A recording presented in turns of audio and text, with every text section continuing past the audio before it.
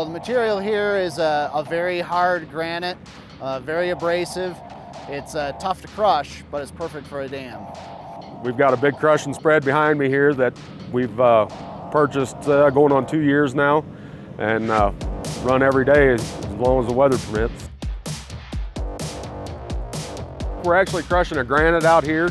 They're drilling and blasting it in the pit. We haul it down, pick it up with the loader, it goes into the jaw. We run it down to about a 6 inch minus material. It'll go across our scalp screen, an 8x20 scalp. We're running an 1 3/4 minus off of there. It goes across our 6x20 wash deck. Anything over on our 8x20 goes up into the cone, and we reduce it down to about a 2 inch minus. Anything that's 1 3/4 again below goes back up into the VSI. Once it runs its cycle there, everything goes out to the 8x20 wash screen.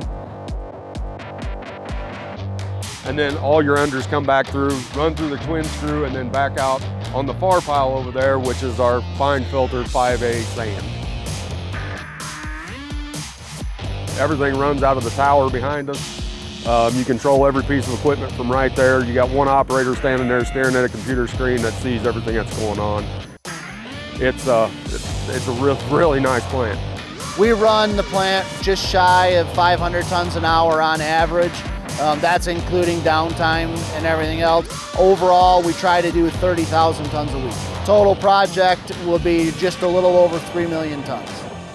This material is actually extremely abrasive, so we have really got to know this plant when it comes to working on it and the maintenance end of it. You know, they're extremely easy rebuilds. The cone is one of the easiest ones that I've tore into. I can tear it apart with my crane hand by myself and have it back ready to run in 8 hours. A jaw die flip or a jaw die change, we can have it done in 2 hours. It's extremely user-friendly. Pico gets us parts really quickly. They've inventoried virtually anything that we need. The amount of liners that we go through and the amount of other wear parts that we go through on this plant, and Pico has been by our side the whole time, and it's critical.